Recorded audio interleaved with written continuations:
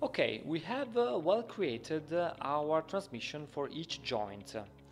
And then what we need to do is to create our Gazebo plugin. Why that? Because as I said to you, we need a tool, or better, a plugin that allows the ROS, or better, the ROS control, to communicate with the Gazebo, which is another type of software, which is a physics software. So we need to create a tag, Gazebo,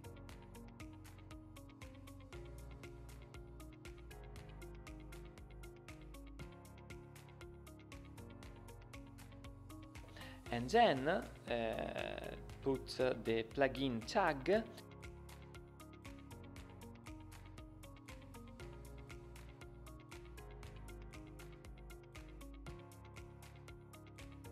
the name of this plugin, which is gonna be Gazebo ROS Control,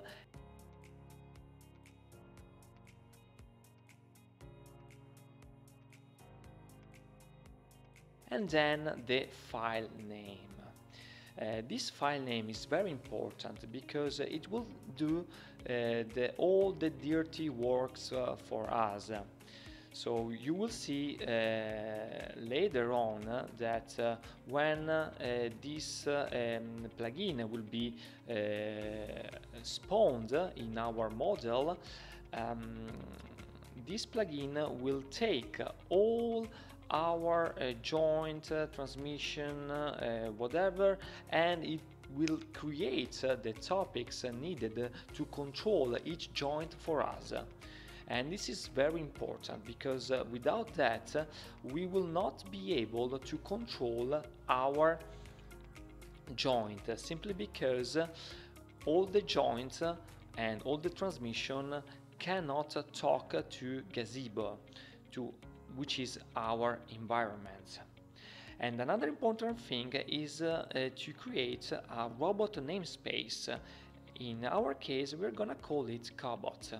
This is very important because we might have a different plugin for different robots. Imagine that we are gonna create a simulation with different robots, and we need to assign to each robot a Gazebo plugin.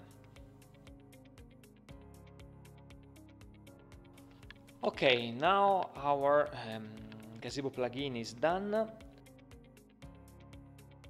During the checking, I need to point out some dummy errors that I made, so make sure to do not fall in the same error.